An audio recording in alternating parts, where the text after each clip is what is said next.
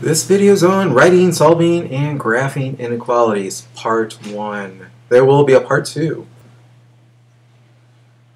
Let's first review the symbols for inequalities. This is less than, this symbol is greater than, less than or equal to, greater than or equal to. Now the way I remember this is if you actually take the less than sign and move the greater than sign to a number line, it actually points in the directions that they're related to. So less than points towards the lower numbers, greater than points to the greater numbers. Solving inequalities, the same steps are used as solving inequalities. So on the left-hand side, in the blue, we have an equation.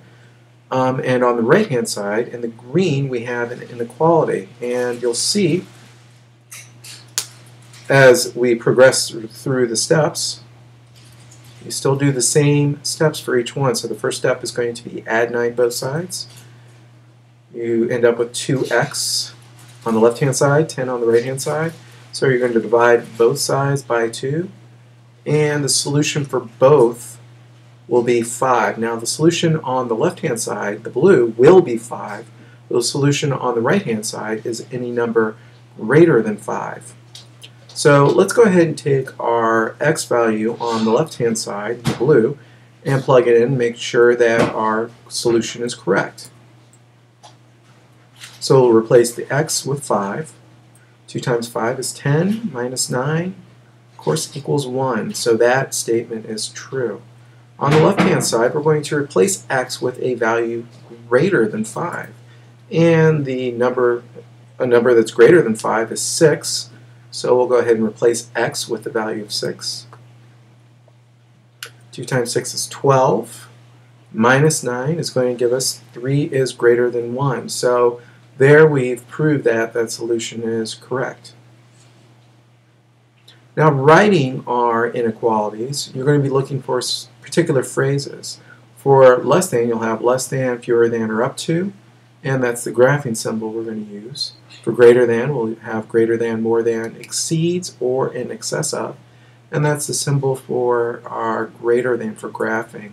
Notice both of those have open circles, so you're not including the number that is represented. And we'll look at an example of that in just a moment. For less than or equal to, we may also have no more than or at most. And there's our symbol for graphing that solution.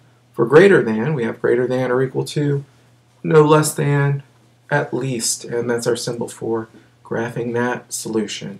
Notice here we have closed circles, so you are including the number. Alright, so let's look at 2 examples here. The first one, the phrase we want to focus in on is at least. And because we're using that phrase, we're going to use the greater than or equal to.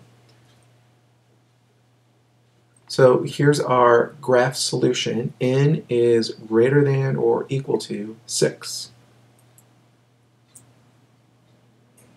The second one, our important phrase there, is up to, so we're going to use the less than sign. So A is less than 2. Here, because it's less than, we're going to use an open circle. So our solution cannot include 2. It's going to be anything less than 2.